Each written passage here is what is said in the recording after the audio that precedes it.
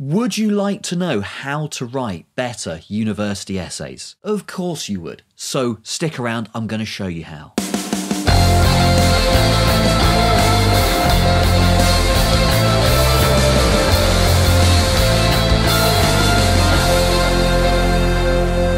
Hello everyone, welcome back to The Attic. I'm Mark Jago. I'm doing a series of videos on how to improve your university essays. If you're finding these tips on essay writing helpful, why not subscribe to the channel and hit the bell icon to get all the updates? Okay, so I've pretty much been talking about how to put together a good, detailed essay plan. If you sent me this sheet of paper here, I would know exactly what you're going to do in your essay. I can pretty much see what the essay is going to be. All that's missing is what are the actual arguments and how are you going to evaluate them. If you then take this essay plan and write the actual essay based on it, it's actually pretty easy because you just take each bullet point in turn and write like a paragraph, 100 words or whatever, based on it, just doing exactly what that bullet point asks you to do. Okay, so here, I just write a paragraph evaluating premise one of this argument. Here, I just write a paragraph saying whether this argument has a logically valid form or not. That's all I need to do for each bullet point. So by keeping each bullet point separate, A, you keep the essay really readable. It's really easy to follow. It's really well structured. And B, it makes it easy for you to write it because you only have one thing to do at each point. Let's just take a look at how that would actually work in practice. So here I've got one section from my plan. Let's just make it general. In this section, I'm going to evaluate X's argument. X can be absolutely anyone. I'm going to write 600 words on it. So I'm going to do that by following each of these bullet points. I'm going to write one paragraph for each one. So for each premise, I'm going to evaluate that premise and then new paragraph. I'm going to do the next one and then new paragraph. I'm going to evaluate the argument's logic. And then a little bit at the end in which I say, so what? What is my interim conclusion? What have we learned from this?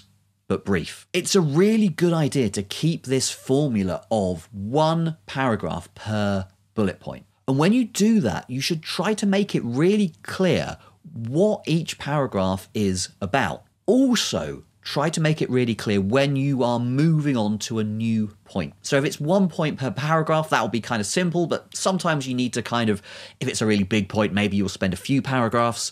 So you need a bit of signposting there. You need to basically be saying, okay, I've discussed this point and I'm now moving on to the next point, but you kind of don't want to say that.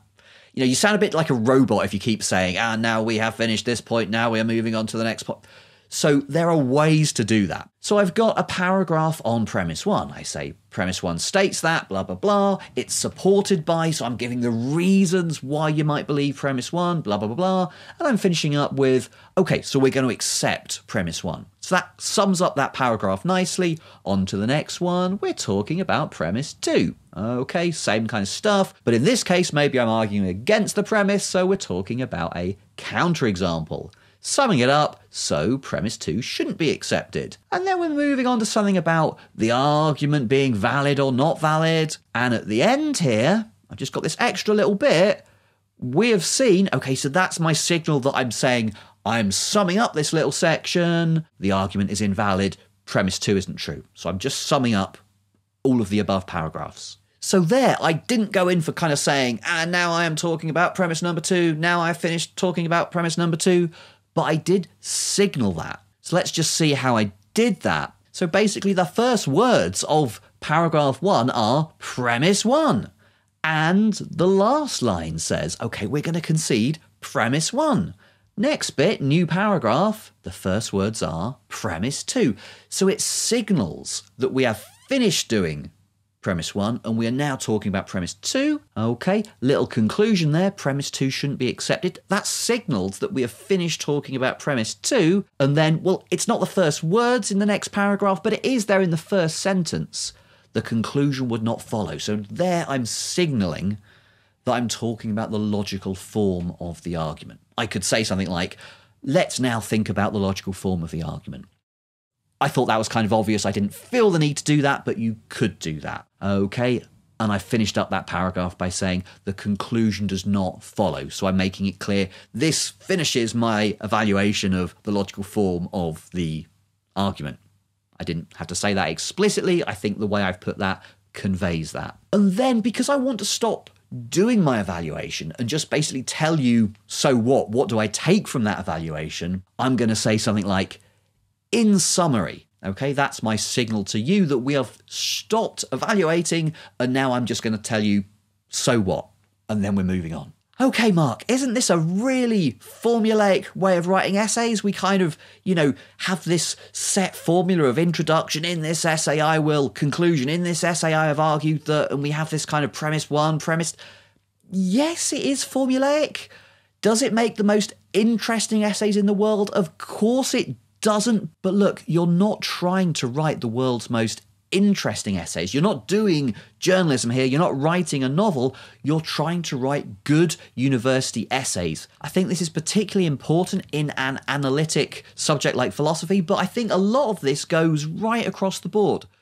If you go and dig out your university's, your department's marking schemes for essays, have a look at what gets you the marks.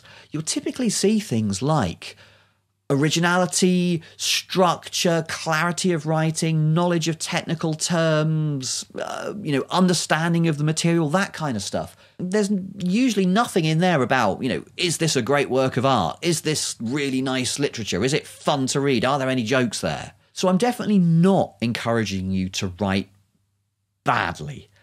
I don't want you ultimately to write in a mechanical way. This is kind of something of a learning curve. So first of all, I want you to take on board this kind of slightly mechanical formulaic way of putting an essay together until you've internalized it and got what a good essay structure, what a clear flowing structure feels like. Once you've done that, then you can start dicking around with, the way in which you express yourself and trying to make it a bit less formulaic, a bit more fun. Mostly that is for your own satisfaction, okay? I really try and put that stuff into the papers that I write. I think I like that for my own sense of achievement, and hopefully the 3 people worldwide who read what I've written get some enjoyment out of it, or at least they don't hate the time they put into reading it. But, your essays are assessments. So what you want to do here is demonstrate your skills, your philosophical or theological or whatever skills. Okay, so if we keep those points in mind, I think you're going to see your essays improving. So if you found this advice useful, helpful, why not subscribe to the channel, because there's more of it coming. Hit the bell icon to get updates. So in the next video, I'm going to focus on principles of good writing, clarity and conciseness. So I hope you join me back for that. Thank you very much for watching. I will see you guys next time.